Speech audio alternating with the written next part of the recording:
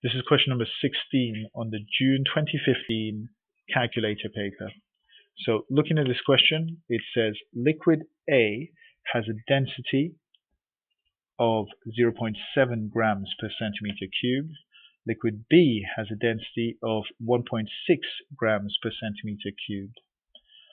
140 grams of liquid A and 128 grams of liquid B are mixed together to make liquid C. Work out the density of liquid C. Okay, so the word density is used several times in this question. You need to make sure you understand and know what density means. And density is mass divided by volume. And you might have a density triangle, which helps you with this, right? This is one that you should know. Density is mass over volume. So this helps you to work out any of the missing ones. And we do need to use this because we are given the mass of A, it's 140 grams, the mass of B, 128 grams, right? And then we're asked to work out the density of C. So we'll use the density formula to work out the density of C, but we need to work out the volume of A and the volume of B for these masses. So I'm going to just split my page a bit so I could do workings for A and B. So for A, I know it has a mass of 140 grams and it has a density of 0.7.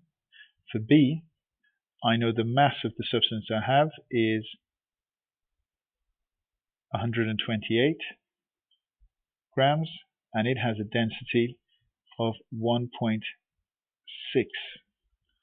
So to work out volume, if I cover up volume in my density triangle, it's mass divided by density. So the volume of A is going to be 140 divided by 0.7. If I get my calculator, do that. 140 divided by 0.7 equals 200. And that's going to be centimeters cubed.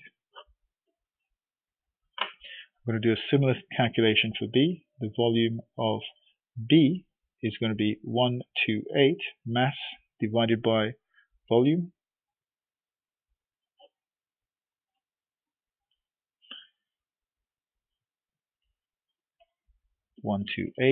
Divided by 1.6, that's 80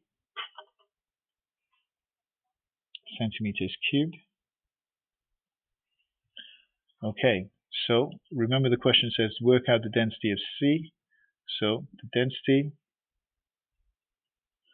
of C is going to be, remember, mass over volume.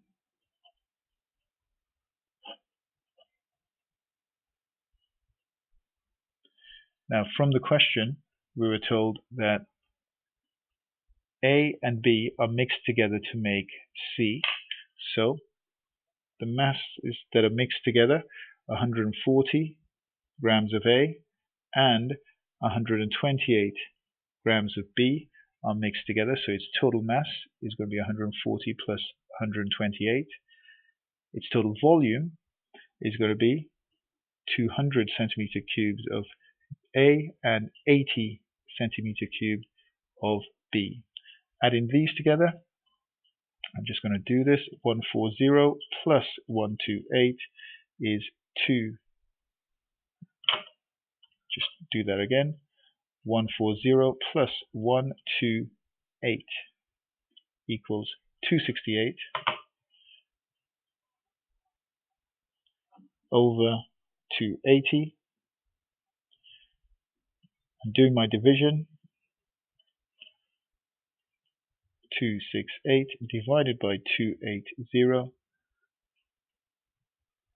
That gives me 0.9571.